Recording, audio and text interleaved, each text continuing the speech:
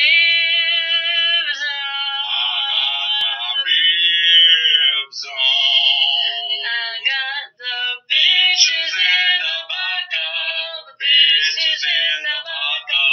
The bitches in the buckle. Bitches in the buckle. Bitches in the buckle now.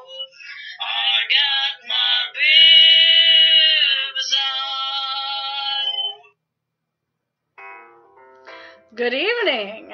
Good evening. And welcome to Bitches in the Buckle. I'm your hostess with the mostest, Judith, or also known as Dragon. And I'm your host with the most, Steven, also known as Baldy. Steven. No, Steven has completely shaved his head, and now he looks like he's his own son. Which we're not going to discuss how that happened, but he looks like his own son, so he regenerated like the Doctor. I am like 29 all over again. It's like I time jumped and brought my younger self back through time, and my older self is back in 1997. And my older self said, go younger self to the future and be me because I want to live to be 100. Sounds like a good year. I just want to die when I'm happy. When it's time to go. 100 seems like an awful lot. But nonetheless, how was your week? My week was good. I decided that in honor of No Shave November that I would shave my entire head. And so I did. For those of you who don't know what I look like in person, ever since my early 20s, my beard has been white, like Christmas snow white. And so, because of that, I decided to always keep a clean-shaven face. Well, probably about 3 months ago, or 2.5, 3 months ago, I woke up late as usual, and I ran out the door without shaving that day. And it's been probably a good 15 years since I've shaved my face, and I thought, when I got home that day, I realized that I hadn't shaven, and I thought, I wonder what I would look like with a beard nowadays. I wonder if, for some reason, I had gone back in time again, and my beard had decided to not be white anymore. So I decided to grow it out. And so I grew a goatee. And sure enough, it was Billy Goat's Gruff. Yeah, Billy Goat's Gruff. Yes, exactly. And I grew up my hair as well. So by the time I shaved everything off yesterday, I had a big afro and a Billy Goat's Gruff. And I decided probably about a month ago that in honor of No Shave November that I would shave my entire head, just because I like being ornery and... You ornery cuss. Exactly. See, and rebellious and stuff like that, so I shaved it off yesterday. I feel sorry for Chris because in honor of No Shave November, I am refusing to shave my legs for the next whole month. Women, I think we should follow in suit. If the guys aren't going to shave, neither should we. Well, and one of my friends asked me, so what am I going to do for Don't Shave December? And I said, I'm going to grow my pubes out. Sounds interesting. I'm going to grow a big-ass bush. You doing what I look at? Well, on to the next subject. Moving on. From bushy November. Bushy December, at least you'll be warm between the legs, that's all I can say. Exactly, my balls will be nice and toasty and warm.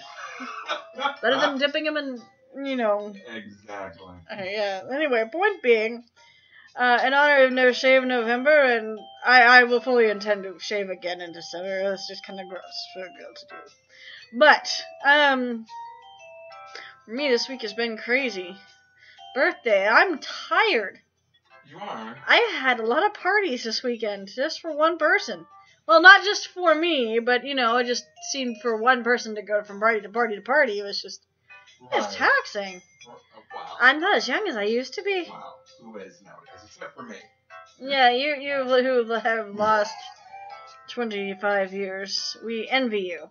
But nonetheless, I will move on and I will carry on. So you had a lot of parties to go to this weekend, or this week. Tell me about it. Very much. Let's see, we went to yours. Yes. Chris came to yours, and then I joined him later. Went to the party at the Bells, Mystical Beginnings, and I got to do a tarot reading there, which was quite fun. I actually did a couples tarot, and my favorite thing to do is do two people together. Right. Which was very elegant. Then came to your party, and which was awesome! And stared at the fire until I went home, because that's exactly what I needed, because my feet, I have to burn my shoes that I had for my, I dressed up as Janis Joplin.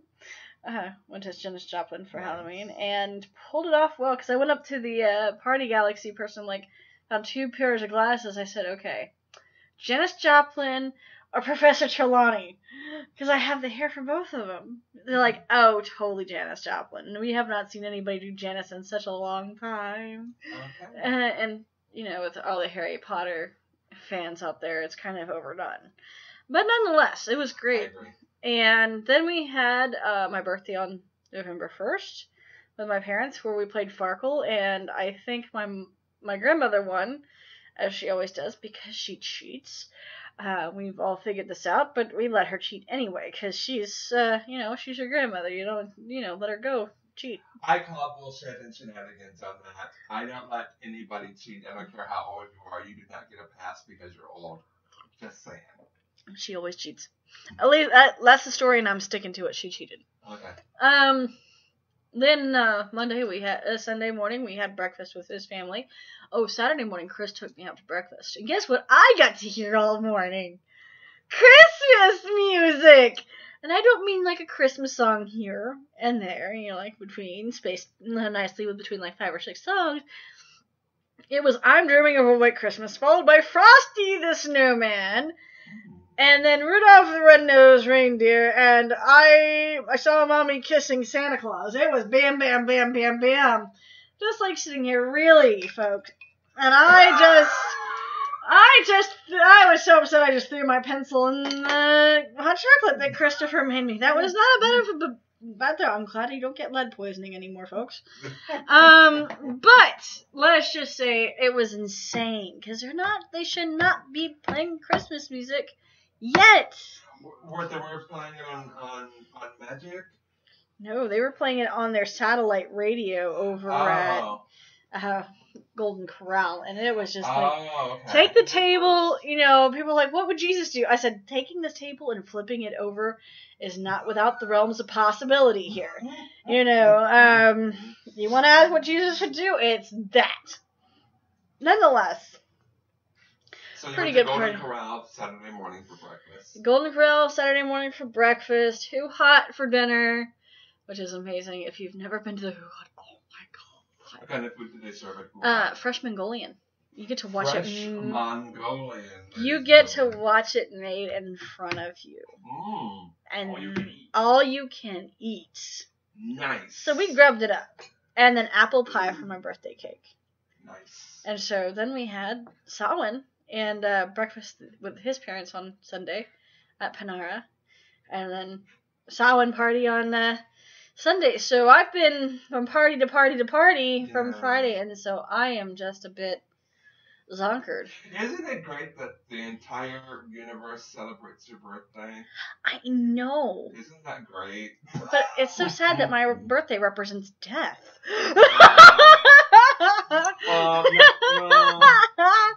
It can. I guess it depends upon. Well, Samhain is the rebirth and death of. Samhain is death of the god. It's not death of a god, is it? Yeah. Yeah. Oh. In the Wiccan tradition, yeah. Oh, yeah, that's one of them. But I also saw Persephone going into the underground. Oh, yes, of course. Yes. And the death of life on the planet. So just kind of... But doesn't Persephone go underground at Yule? I think she goes underground at Mabon. That's what Chris said when he did our ritual. Oh, okay. Maybe because it would make sense, because the world starts dying, and right. Demeter is mourning the loss of her child, and we're such bad witches. I will admit it readily. We need to stop drinking so much. Well, that's true too. But I'm a veteran witch, but I'm a bad witch only because witch 101 stuff I still get screwed up on. It's like algebra. When you eventually you hit higher levels of math, you forget the lower stuff. I'm sitting here working on trigonometry, and my friend comes up with a question for algebra. I'm like sitting here. Okay, about that. You see, I don't know. So A plus B equals Q. Well, A plus B always equals C, because it's the Pythagorean theorem. That goes with trigonometry. That was invented by the trigonomicons. And their fight against the Decepticons. Yes! And their fight against the Quadranomicons. Quadranomicons. You shall perish. So with Unite! Trigonomicon! Dun, dun, dun, dun, dun, dun. No, but seriously, it has been a hell of a week. And I've been considered myself very blessed because on Friday my teachers let me off. And today I buttered them up with bringing them cupcakes. So it all worked out in the end for the teachers. They got cupcakes. Yeah, and our Samhain ritual was really good. The Labyrinth Temple now has a fire pit, and it's ours. So hooray, fire pit! I love fire. I'm a fire bug, and we had a nice little ritual in the backyard, and it was just great. We had probably close to 20 people there for the ritual, and it was just fun.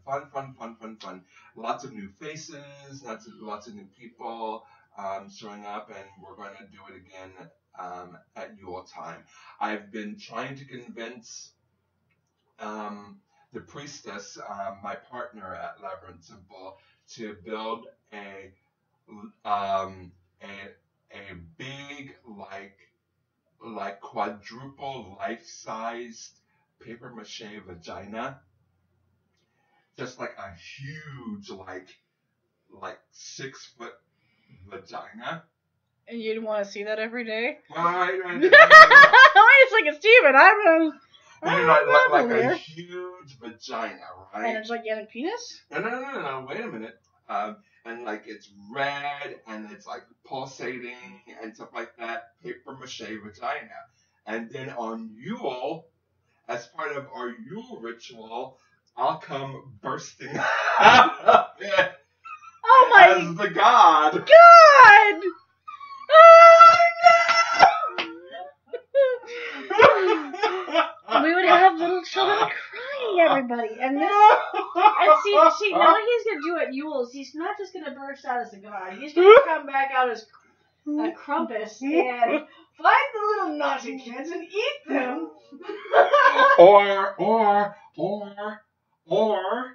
what? I'm just coming up with something that would be awesome. For those of you that don't know us in real life, we have this friend. His name is John McEwen. Yes. And he is a lovely teddy bear of a man. He's like 6'5" and he's a teddy bear. But he's a teddy bear of a man. And Viking, and he plays Father Christmas, right? Oh. How awesome would it be to see Father Christmas slay Krampus? No, I like that idea. No. Oh, okay, sorry.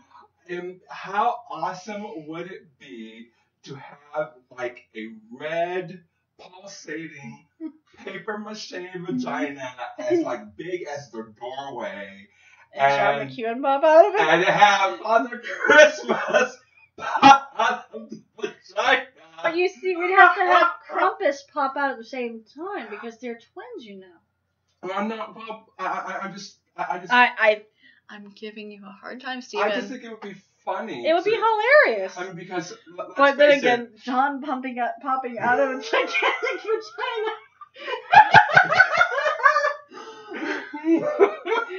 I think I would probably need to have a vape. Followed by intense therapy. But, I mean, Santa, let's face it, Santa is a Latter-day God. He sees you when you're sleeping. He knows when you're awake. He knows if you've been bad or good, so be good for goodness sake. He has a list of bad kids. He has a list of good kids. Santa is a god, right? Am I right about that? That makes sense, but however, he sends the bad kids to Krampus, who's his twin, and Krampus goes and eats all of the bad kids, saying, "You've been naughty."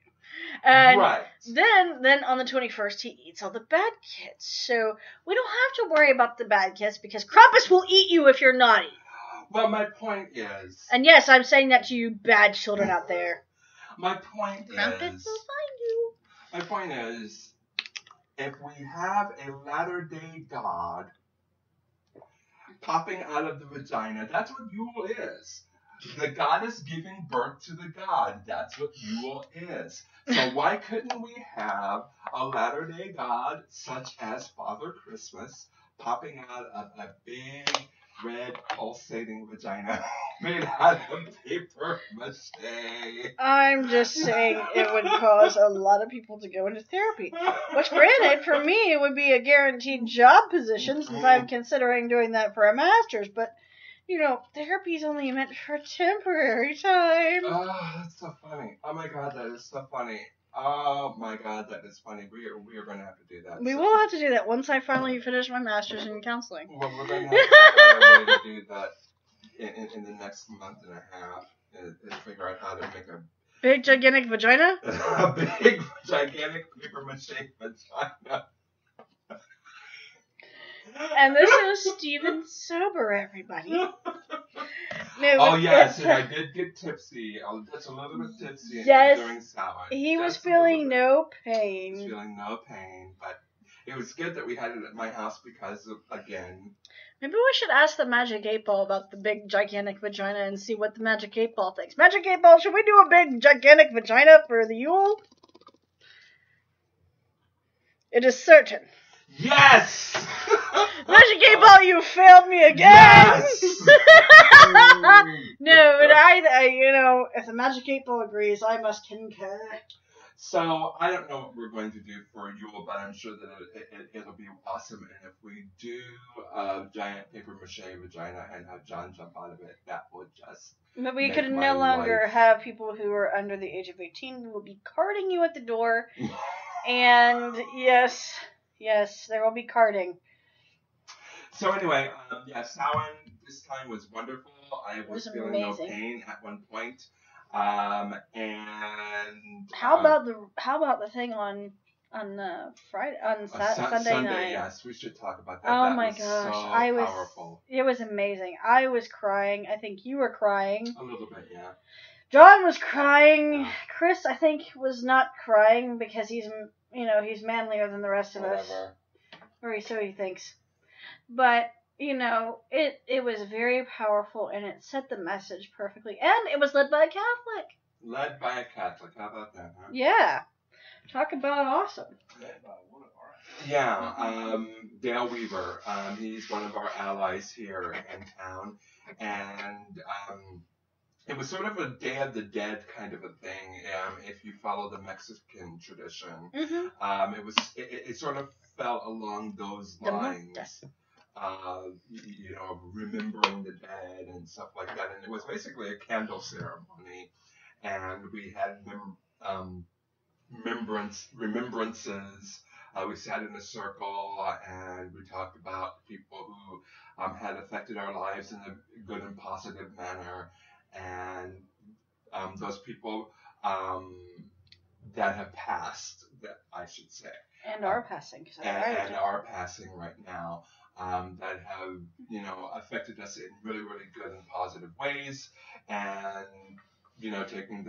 taking time out to remember them in a very special way. And it was basically a candle ceremony, and we blew out candles, and then we relit candles, and it was just beautiful. It was simple, poignant, and directly to the point, and it's something I think we should definitely do next year. In fact, if we don't, I'm going to steal it and use it in my own repertoire, because it was just that powerful to have. And I will say this as well. There has to be a level of trust. Oh, yeah. Most of the people that circled with us last night, we knew. We've circled with before, we're friendly with even outside of circle, and so during the course of last night's ritual, we felt comfortable enough, to open up to each other and to be really, really vulnerable. I mean, we probably cleaned off a good box of Kleenex, between all of us. Just that level of trust, being able to be open and vulnerable around people, and speak from the heart, it was just a beautiful, beautiful ceremony. If you weren't there, you definitely missed out. Oh yeah, and to quote Hades, I've got to pull. I don't know why, it just kind of comes to mind, just the comical aspect on it. I heard. Work for me, baby. Work. Work, phone. I smack you multiple times. Now work. I think I'm going to have to call my friend. Thank you for calling DirecTV. Dead air. All right. Dead air. And off to the news. We have news that's news and news today. News.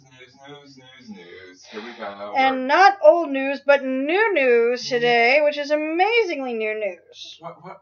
There's a song like news. I don't know. I might be thinking of the Howard Stern show, but anyway.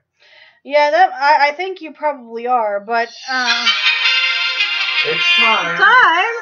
For bitches in the news. Oh, bitches in the news. Okay. Because we're gonna bitch about the news after we hear it. Because usually, no, we don't always bitch about the news, but lately we have been. But today.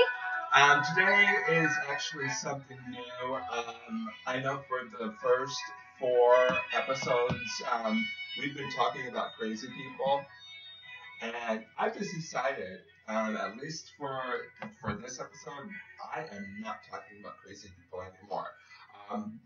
Joe sent me earlier in the week, last week, a article about a guy who decapitated. Yeah, here in Oklahoma, up in Stillwater, who decapitated another guy because he was practicing witchcraft, and the guy was a Christian meth head, and he decided to. Another loony. Yeah, so it's another loony, and I refuse to talk about it. If you're curious about it, just Google it. Oklahoma, witchcraft decapitation, and it'll bring it right up with that. But we're not going to talk about that today because I'm just done. I'm just done with crazy people. This is an interesting thing that I found on, of course, you've heard of the magazine Time Magazine. And this is from their website, Why Witches on TV Spell Trouble in Real Life. And it's by Jennifer Latson. And here's the thing. Most of the piece was just a fluff piece, it didn't say anything, new about who we are as people or our religion and stuff like that. It mostly talked about the television phenomenon from, Bewitched to Charmed to Witches of East End, and they even talked about American Horror Story Coven, which was last season's American Horror Story. But what got me and what has actually created some kind of a stir online. Um, it's interesting how people will throw in stuff wherein if you're not paying attention, if you're not aware, they'll just throw in stuff in the middle of an article that you may be skimming that you may not have caught, but other people will catch. And it's something that has caused quite a stir within our community, and I wanted to read it, and we can discuss it. And it's only 2 paragraphs long. And again, this is from Time.com, Why Witches on TV Spell Trouble in Real Life, by Jennifer Latson. Interest continues to grow and at an exponential rate, the historian David Hackett Fisher writes in the preface to A Stir of Witchcraft, the Salem Trials and the American Experience by historian and archaeologist Emerson Baker. Published this month, Baker's book joins the nearly 2,000 witch-related titles on Amazon's list of books released in the last 90 days. The list includes 23 history books along with almost 600 classified as fantasy and roughly 400 described as paranormal romance. So what's behind today's renewed obsession with witches? Baker, a history professor at Salem State University, argues that it could have its roots in the post-9/11 panic over terrorism and what could be seen as a Salem-like erosion of civil rights in the name of security, or more recently in the revelations that the National Security Agency seems to be spying on ordinary citizens as stealthily as neighbors spied on neighbors in colonial Salem. Witches, like terrorists, threaten to wipe out everything you believe in.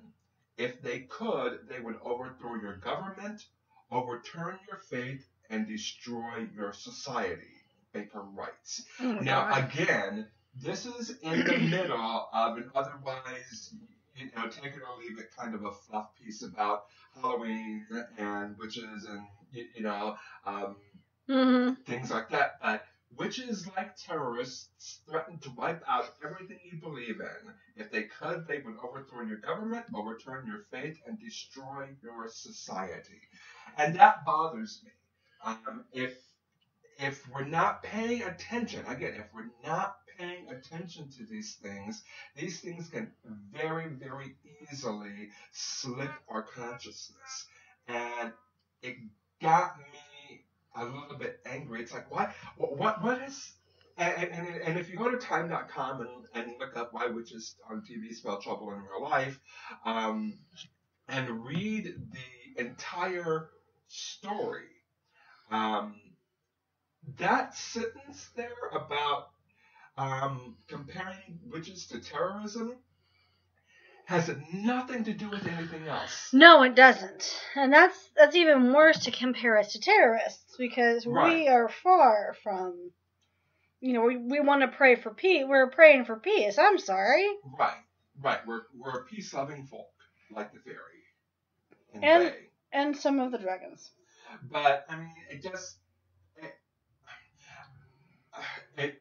if you're not paying attention, again, I keep on going back to that, but if you're not paying attention, that sentence would slip your consciousness, And it has absolutely nothing to do with the rest of the article. I encourage you to go to time.com. It's created some sort of brouhaha online.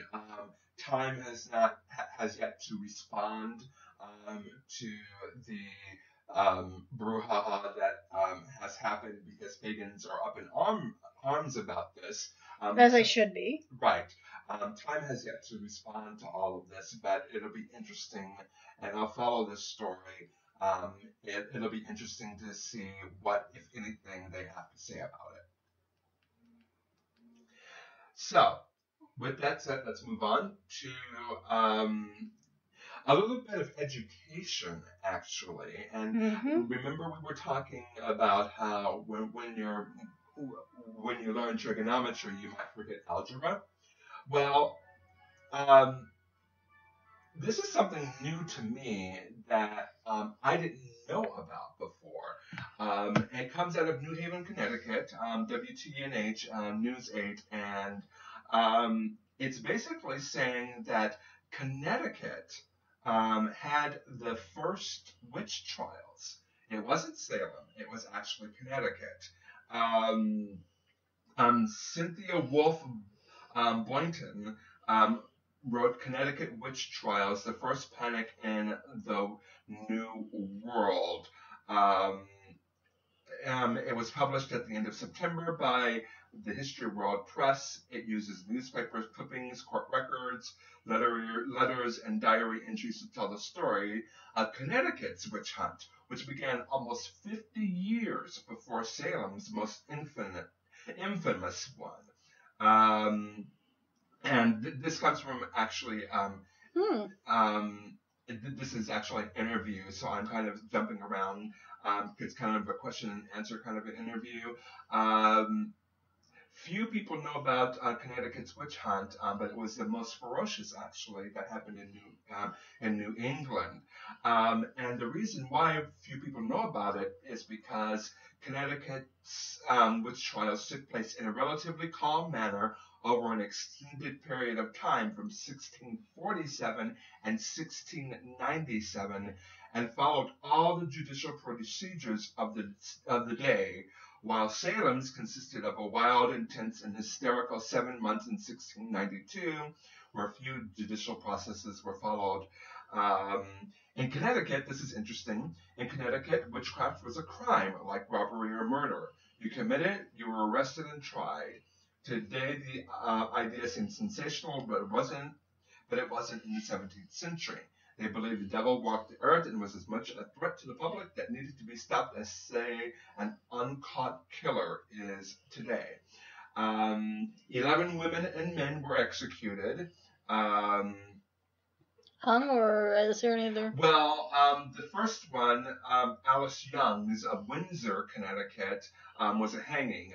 It happened on May 26th, 1647. And it was the first witchcraft execution to occur in New England and the New World. And again, Salem happened in 1692, and this happened in 1647. So basically, almost 50 years had passed. Most of the people that were killed were women, but there were also men, and a handful of couples were accused, and a few of them were executed together. There are no known diaries or first-person accounts from those who witnessed the trials, and the majority of court ledgers and other documents from the period no longer exist. The few delicate handwritten court papers and depositions that do remain are housed in archives at the Connecticut State Library, Connecticut Historical Society, and at Brown University's John Hay Library in very fragile condition. Torn, yellowed, and often incomplete. What's there, however, does provide insightful details. There's also been a few reference books about Connecticut's witch trials that were written that were just invaluable to this author. She attended several lectures by Connecticut State historian Walter Woodward, and who opened Watergate. Everybody, that's Woodward is pretty potent. Right. And so basically, that's just a little bit of education. I had no idea. I really thought, I mean, while I knew that, that witchcraft, was a crime, in the New World. Of course, I knew that. I did not know that Connecticut was, in fact, the first, big witch hunt that happened almost 50 years before Salem did. So I encourage you guys out there to read up on that, because I had absolutely no idea. It's amazing we've survived all of this, considering all the witch hunts, and we're still out there. Yeah. It's pretty cool. But nonetheless, we have. I just have one more. Do you think there was any burnings at this time? Because, I know they said that the United States did not have any burnings. That's one of the few things. The U.S. versus, I think, Britain and England and Europe. Right. We had no witch burnings, but if there's no documentation on this, they could have burned a couple here. They could have. I don't know. I don't know. I know that I know that in Salem there were that they hung them or. Yeah. Yeah, I don't think in Salem they actually burned anybody. There was no burnings in Salem, but this would have been interesting if there were. Yeah. Because, Yeah, so I mean, it's just part of our history. I encourage you that if you're out there and don't know about our history, look up Connecticut witch trials. It's fascinating, and I just came across this by accident when I was doing a little bit of research on the news earlier this week. And finally, I wanted to talk about. We're not the only bitches in the buckle. In fact, there are many, many, many pagans out there that are in the buckle of the United States, that are in the Bible Belt of the United States, and um, and they're thriving. They're thriving all over, and this actually comes out of um, al.com, al.com, which is out of Alabama. Um, and this was an article posted on October 24th, and it's quite a lengthy article, and I read the entire thing, and it wasn't. I will say this for as much of a fluff piece it was, it was definitely, I would say, 99% accurate, which I think is great. You know, a mainstream newspaper actually gets it 99% right. You know, it's only 1%, but still, 99% is pretty darn close. Right. And they interviewed a lot of witches and a lot of pagans in Montgomery, Alabama, and in Birmingham, Alabama. And the part that I wanted to read to you guys tonight was the acceptance part, because it's quite a lengthy article, like I said, but they talk about how they are accepted in Alabama, deep in the South. And this says, in Alabama, marriage equality isn't as scary as paganism. Dark Spain says. Dark Spain is a lesbian woman. I am more readily accepted for being gay than for being a witch. When Dark Spain and her wife Anna go somewhere together in normal clothing, they never receive any hateful remarks. However, if they go out dressed in black or wearing pentagrams, which is the five-pointed star indicative of witchcraft, it's a different story.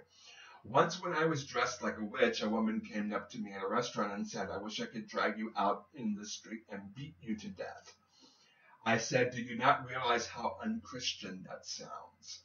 In the past, churchgoers would stop by Dark Spain's house with pamphlets on Christianity. Once, after a week of near daily visits, Dark Spain had her own literature printed, and she basically made up a flyer about paganism, and when they knocked and handed her flyers, she would hand out her flyers, which I thought was really cute. Jessica, 30, a shamanic pagan in Jasper, Alabama, who asked that we exclude her name for privacy reasons. And again, it's interesting that even nowadays, people will say, "Can you use a pseudonym for my name or leave my last name out of it," and in fear of retribution and for saying something, yes. Yeah, for fear of that. Anyway, this Jessica woman says that in the Bible Belt, acceptance from family is often the biggest challenge. Mm-hmm. My dad is a pastor, and you should know this. Yes, I know the feeling. Yeah, my dad is a pastor, and my mom is active in the church. Mm-hmm. When I was 12, I borrowed a book on Wicca from a friend, and my mom burned it. She said, "This is of the devil, and you're going to hell." It's taken me 18 years to get through to my parents, saying I respect their religion, but I'm not converting to Christianity. Now I hear, "We'll pray for you," which doesn't sound like much, but it's better than burning my books. In Huntsville, Rhiannon, who also had her last name withheld for privacy reasons. I said privacy reasons, but again, it's fear-based. And that's my opinion. I think it's fear-based, and it's legitimate fear-based. Says that she encountered some prejudices and bullying in high school, including death threats, but eventually got the last laugh. The boy who threatened to kill me came to me later asking if I could do a spell to make his hair stop turning gray, she said. I thought it was funny. Even those who want to crucify you still want your help when it suits them. Over the years, Rhiannon says she has met pagans terrified to come out of the broom closet for fear of being judged by family members, friends, or of losing a job. Thankfully, she sees less of that today.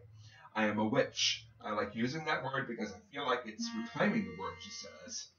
For so long, people were afraid to say it. So yes, I am a witch, but I am not going to kill your children and eat them. Books, Beans, and Candles, which is... That reminds me of what happened a long time at the Who Haunt. We actually had something like that happen, and I was inviting the young lady that was our server to the Athena Society. I was like, hey, you should come check us out. We're not going to, make you eat a live chicken. Right. Not on your first visit. Love that movie. Still Magnolias. But she said, well, no, I would love to come, but my friends say that you kill and eat babies. And this is in Oklahoma. And I said, no, sweetie, the worst thing we do is skip around the woods naked. She goes, you seriously do that? I said, no. And then secondly, I go, no, we actually serve virgins to dragons. And they go, they exist? I said, what? The dragons are the virgins? Because I believe in the dragons a lot more nowadays. And she goes, okay, y'all are all right. I'm going to come. So it was, yeah, it does happen. And so, I mean, I won't go over the rest of this article, but it's al.com, al.com. It's the October 24th edition, and of course, because it was Halloween, that sells copy, and on many newspapers around the country and probably around the world were writing about witchcraft and things of that nature. But it's just interesting again that the first sentences in Alabama, marriage equality isn't as scary as paganism. People don't care anymore about marriage equality, but if you say you're a witch, all of a sudden they're grabbing the pitchforks and torches. Yeah. So I guess my point in all of this was to say that it's not just in Oklahoma. No. It's not just here. It's everywhere. It really is everywhere, and it doesn't necessarily even have to be in the Bible Belt because intolerance is everywhere. So, anyway, for those who are turning in, if there has been any times that you have felt like you've been intolerated against, that is, PG at least. Post it below in your comments. Tell us your story. What's going on? Yeah, we would love to hear. We'd love to hear from you. Yeah. I think that's a good idea. Tell us what's happened. Yeah. That way we can, commiserate and understand. Share your pain. Right, and not only that, but for the people that are listening, and for people who read the comments, it just reaffirms that we're not alone. Exactly, because there's a lot of us out there. And that for whatever trauma that you're going through right now, someone else has experienced that as well. Maybe not, exactly specifically yours, but something that is so close to yours that it might as well be yours. So, the last thing that I wanted to talk about before I turn it back over to Joe is, and this will be a little bit of dialogue between you and me instead of me just reading off news stories. I wanted to talk about the commercialization of Halloween, in as much as Salem goes. During the Halloween season, of course, Salem does big business. And far be it from me to, take food out of somebody else's mouth and deny someone else a living. But in my research for the news this week, I found a lot of articles that kind of rubbed me the wrong way. It There's this guy up in Salem, and I forget his name, but he calls himself a warlock, even though he's a witch. He calls himself a warlock, which, by the way, Wicca 101, never call yourself a warlock. Um, and, y- and he's more of a businessman than anything else. He does the witches ball in Salem. I think he's trying to do a witches ball down in New Orleans. He's got a lot of different business um, irons in the pot, and they all have to do with witchcraft and paganism and things of that nature. But he commercializes it and he makes it accessible to people, and he has a lot of detractors, and I'm not trying to detract from him and, start a witch war with him specifically tonight. But I just wanted to talk about what you think about, the commercialization of Halloween. It doesn't really bother me. I mean, come on, look at Christmas. The Christian people turning in are going to have to face the same thing when Christmas comes around. I mean, we have the commercialization of Christmas. I mean, what's the difference? And Easter. But it's not. I mean, and Valentine's Day. Well, Valentine's Day isn't exactly a religious holiday. No, true. But definitely Christmas and Easter. But 4th of July. Again, not a religious Not holiday. really religious, but still. I guess my point is I understand a little bit more, and I didn't get it until today. Or I should say this week when I was researching news articles. I didn't get why Christians were so up in arms about taking Christ out of Christmas, and the commercialization of Christmas, and the quote unquote true meaning of Christmas, even though Christians stole the true meaning of Christmas from us, but whatever. I didn't get it. It didn't click for me until this week when I was researching news articles. And I just came across article after article, especially up in Salem.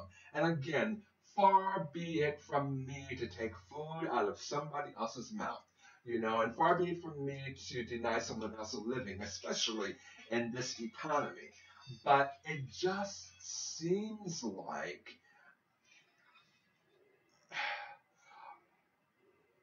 seems like we're cashing in, if that makes sense. It just seems as if we're cashing in instead of it.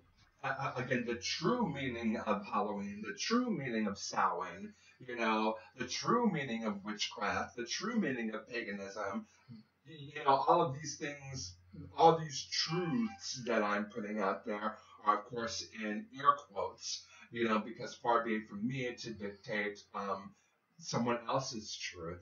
But it just, I find, I guess my point is, for the Christians out there that may be listening tonight, it finally clicked for me what exactly you were talking about.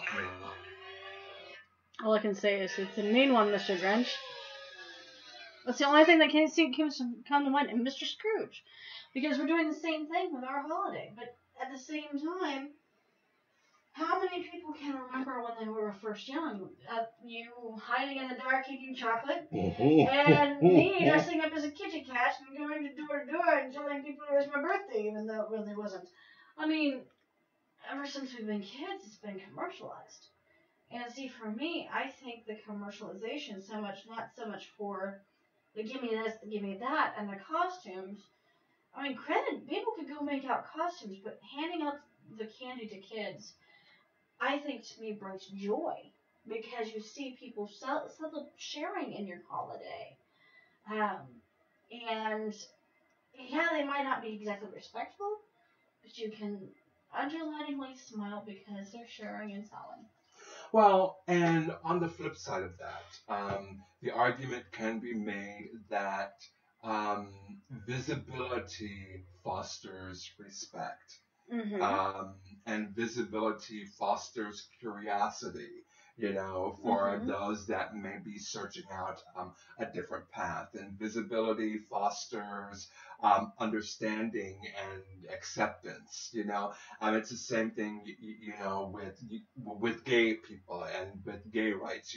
The more of us that are out of the closet, the more visible we are, the more accepted or at least tolerated we will become, and that's why gay rights have made such huge leaps in recent years, especially with gay marriage and stuff like that, is because we've become more and more visible. So yes, we're not hiding anymore, jerks. We're going to stand out and be who we are, whether you like it or not. Right, and so the argument can be made that with all of this commercialization, with Halloween and the quote-unquote true meaning of Halloween, the quote-unquote true meaning of Samhain may be lost in the shuffle, but the argument can be made that we're becoming more and more visible that way. Do you hold it? The true meaning is whether or not you hold it in your heart. And if you forget that true meaning, then it's not up to other people who've made it commercialized. It's on you, not anybody else. It's like the old statement, whether you can or whether you can't. You're probably right. Well, the true meaning of Christmas in my heart all year long. What is that from? I don't know. Anyway. It's that one thing. It's like that City Slickers. It's that one thing. What is that one thing? See, that's the difference. It's different for everybody. Well, because you have so many different pagan beliefs. You have a lot of pagan beliefs that celebrate the same similar holiday, but each has a different story playing into, like the Demeter story or the death of a god, or exactly. Right, exactly, or harvesting.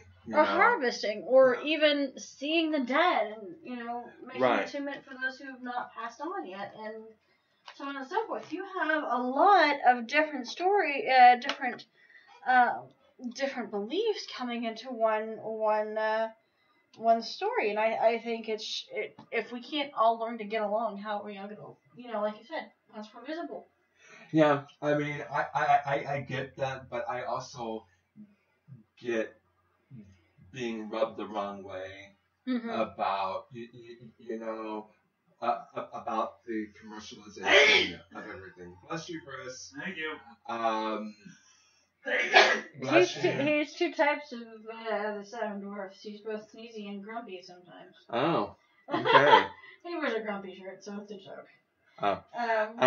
But yeah, I guess I get the other side of it as well. And so for you Christians out there who I had a little tolerance and for your complaints about keeping losing, Christ in Christmas. Right, all of that. I get it now. I still have problems with it, but I get more where you're coming from. If you're willing to keep your, hey, tell you what, you guys willing to keep your Christ in Christmas, keep our salmon. Try to keep saw and sawing. I don't know. Something like that. Anyway, so biggest thing about being seen is getting out and voting. Kind of yes, a good segue onto that. It's and this is important to all folks out there. Tomorrow is a very important day, and for those who are turning in tonight and will listen, go to YouTube and watch the gubernatorial debates for Oklahoma. It is important that you know who is running, so you can make an educated decision whether or not you're going to vote for. We really would not like to see it, but Fallon or Joe, and there is an independent running. So learn your folks, learn the stats. It is important that I prefer to see Fallon get out because she's locked up some more education funds. I'm in college, folks. Money goes to me, you know, I'm having to pay out of pocket eventually, and to have more money come to education is going to increase better teachers for your kids and better quality of learning for kids, folks. We need to have more money coming into education. According to what Terry Jones said on Ancient Inventions, $280 billion per year gets spent on our military expansions. And that is more than healthcare, job searching, and education combined. So even if we were to give the military $200 billion, that would give $80 billion to provide for healthcare and education and job searches for folks in the United States, and lunches for the kids, folks. Right. You know, this is something that needs to happen. Right.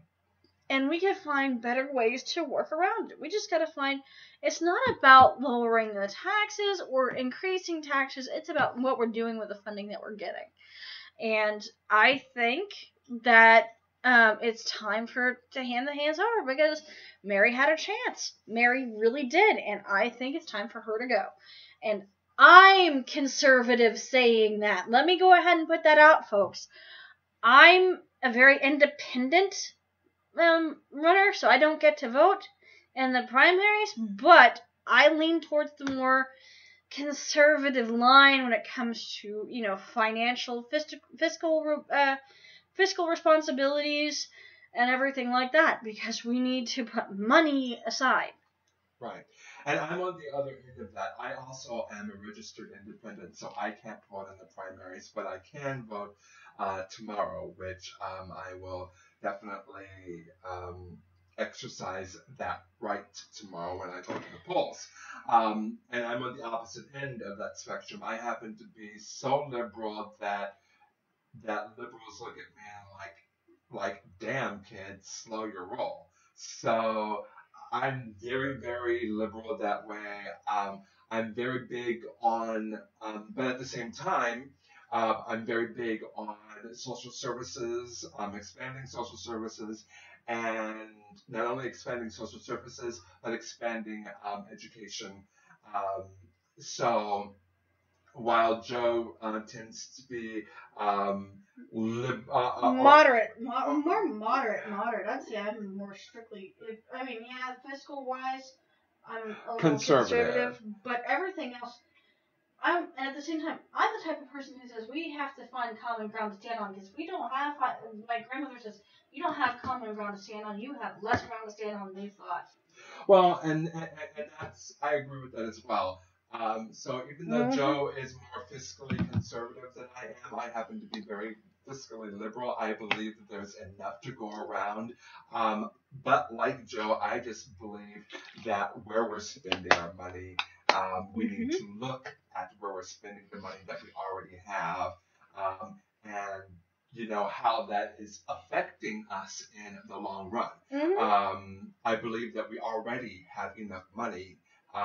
It's just going to the wrong places. It's just going People to are the taking wrong vacations where they shouldn't be. Exactly. And, you know, I personally don't mind paying people, you know, their salary. They need to save that salary and go on a vacation, not use it out of the other tax dollars. It's like taking a church fund and having the pastor withdraw it from the plate. You just don't do that stuff. Right. But I have a poem here that I found on 2BP Blogspot, but it's an election day poem, which I think is perfect, by Irene Latham. Sift through the promises, replay the interviews. Step inside the booth and forget the scripted speeches and the candy-wrapped slogans. Weigh each pro and each con. Remember the teeming world and its people who dream of freedom. So many have been denied the right to decide. Read the names, imagine a future, and make the best choice in the spaces between breaths. Your voice is heard without a word. And I don't know if you've had any family who fought in military wars, and and some of them have died.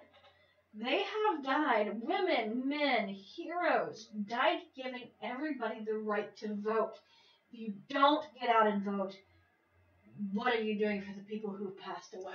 What are you saying to them? Right, and as far as that goes, me being a black man living in America, you know, so much my of my history is American history.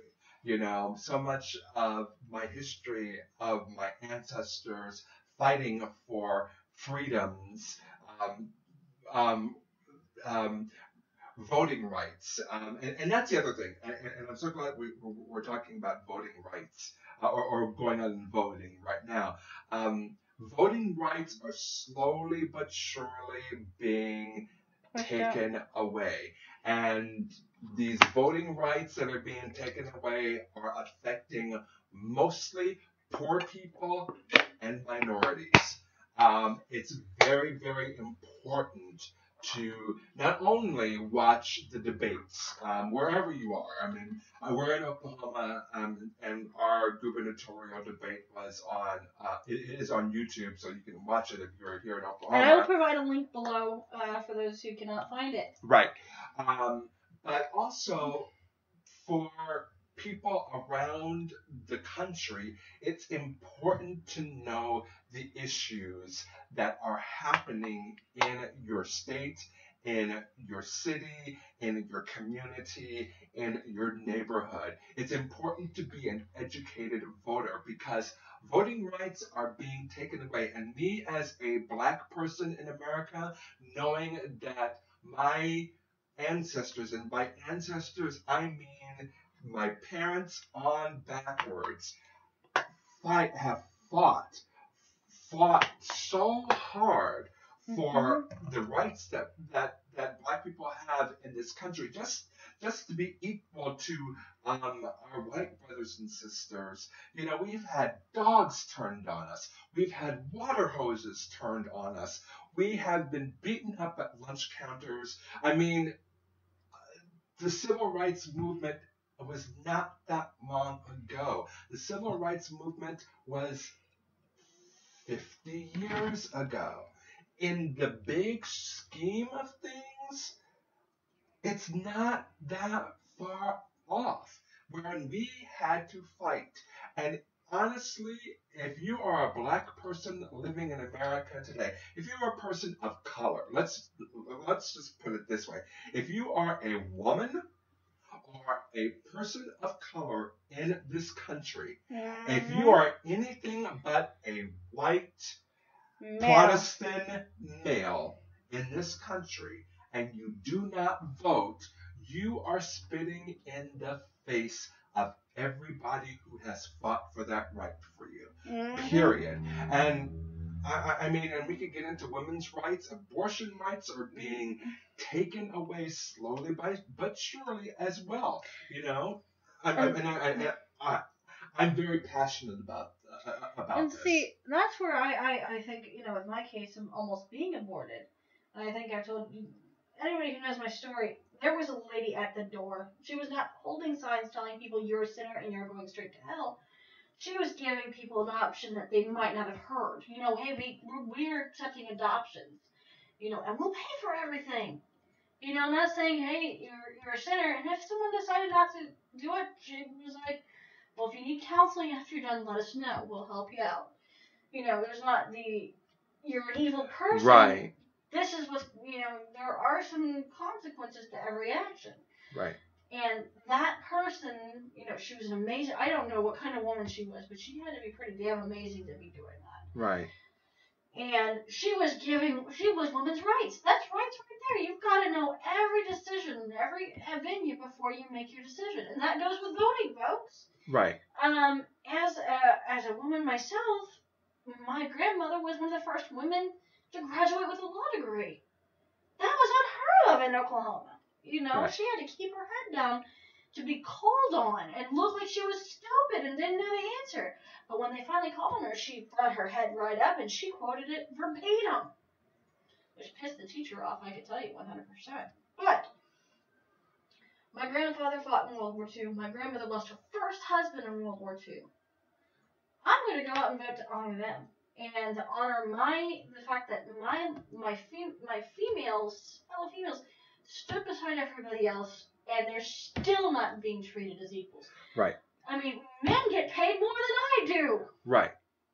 And again, and I said this maybe 2 minutes ago, but I will say it again. If you are anything but a white, heterosexual, Protestant male, if you are anything but that, and you are not voting tomorrow, you are spitting in the face of everyone that has fought for your right to vote, not only just to vote, but the rights that we take for granted today.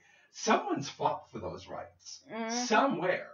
You know, again, if you are not a white, heterosexual, Protestant male in this country, even the white Protestant, heterosexual Protestant males need to get out and vote because your family fought somewhere for it too. Right. Especially if you're Irish. Right. Exactly. So, I guess for me, it's more of everybody's because of your race and right, and my experience has been different. You know, everybody's right, and you as a woman, your experience has been different. We all need to get out and vote tomorrow. Take time tonight to study. You know, it doesn't take very long, maybe an hour of your time to actually read what's on the ballot. Because it's not just gubernatorial races it's city council, it's judges, it's school superintendents, it's and not just that, you know, it's not just people fighting, you know, for your vote or, you know, trying to get your vote to keep their jobs. There are questions on the ballot as well. Make sure that you are educated about those questions, about both sides of those questions, so that when you go to the poll tomorrow and it says, this is up for vote. Do you want to vote A or B on this? And you pick your side. You are determining legislation for your neighborhood, for your community, for your city, and for your state. So it's not just about people trying to get your vote to keep their job. It's about questions that are on the ballot that can affect other people.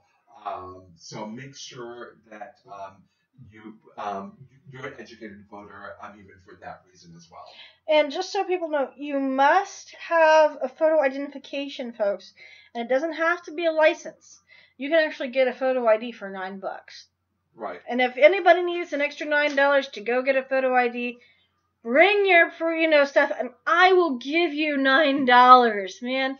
It's really, at 16 you should be having a driver's license and your permit anyway. You get it from your school, folks. And that also works. Now, a document for the proof of ID, the name of the person who it was issued to, a photograph of the person whom it was issued, and an expiration date if it's after the date of the election, unless the identification is valid indefinitely. So you have to have it current, folks. But at the same time, people are not liking the photo ID.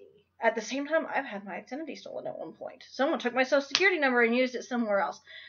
There is a fine line, and I know some other pagans who've had the same thing happen. Right. So I vote, let's go ahead and use our fingerprints. They never change unless you rip them off like some weirdos out there. But your fingerprint, if they have fingerprint scanners, they could be able to scan every single one of us in, and we wouldn't have to have an ID. But so many people would be appalled at using that. Saying that's the end of the world. Why are we using our fingerprints? Because they've been there since the beginning of time, folks. Well, and that goes back to voter rights. I tend to be very, very, very liberal, and it seems as if the conservatives among us want to take away voting rights, not because there is any real threat, except for the threat of them losing their jobs. Redistricting, making sure that, because when counties redistrict, all of a sudden counties that were red are now blue, or vice versa. Counties that were blue are now red. Um, we have to stay on top of this, ladies and gentlemen. It's very, very important. And yeah, go out and vote tomorrow. Most polling places close here in Oklahoma. I want to say at 7. Mm-hmm. Now here's the other facts, just to let everybody know the grand totals of what we have: Republican, Democrat, and Independent in the state of Oklahoma. We have 884,150 registered Democrats, so versus 881,253 registered Republicans. So just by that, if every Democrat gets out and votes against Fallon and Palin, they sound an awful lot alike, don't they? You don't want either one. And we have 257,045 independents. So, come on, guys, let's do the math. Even if 100,000, if it splits down the middle for the independents, Democrat and Republican, Democrats, everybody needs to get out and vote. And I know that there's going to be some Republicans voting against Fallon. Well, and not only that, and I'm going to take this away from local politics and bring it to national politics. Now,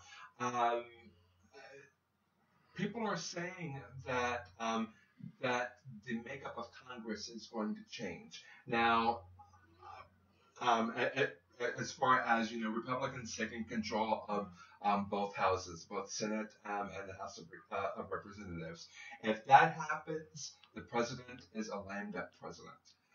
The president will not get anything of value past these next 2 years. He'll just be keeping the seat warm for the next president in 2016, and it's very, very important that if you want to see anything happen in the next 2 years, to get out there and vote. And personally, I would love it if everybody voted for the most liberal person out there. But I'm not going to tell other people how to vote. If you're out there, if you're a conservative Republican, get out there and vote regardless, because again, it's up to you as well. And it's your right. And it's your right to do so as well. Yes, I would love to see Fallon out. Yes, I would love to see our president get something useful done in the next 2 years instead of being a seat warmer for the next president. But if that's not to be, then that's not to be. But that is all dependent upon you and me. So make sure that you get out there and vote. But I will say this, it is really, really scary. The idea of any president being a lame duck president. Even if they're a Republican president, the idea of a president not being able to get anything passed in the next 2 years, or the last 2 years of their presidency, is disturbing to me. It's sort of like, even if we went back to the days of George W. Bush, and personally, he was not my vote for president, but he was in office for 8 years. I cannot take that away from him. But, excuse me. Bless you. Thank but you. Had he not had a majority, at least in one of the houses, he couldn't have gotten anything of use done the last 2 years of his presidency. And the same thing goes for Barack Obama. It's very, very important that we not cut the balls off of our president. And if the Republicans take control, That's exactly what's going to happen. Then that is exactly what's going to happen because there have been some in the Republican Party. I said some. There have been some very powerful people in the Republican Party that have made it a point when Barack Obama became president the first time that he was only to be a one-term president. And for I hate to choose sides here. I really do because that's not how I usually roll. But for us to say that, for us to give control over, for us to give Congress control over to the Republicans would basically mean the president would be sitting in the Oval Office twiddling his thumbs for the next 2 years. And nothing will get done. Nothing. Just because it is our time, and I don't know, maybe you remember this. I have to play this song, so for those of you out there, enjoy.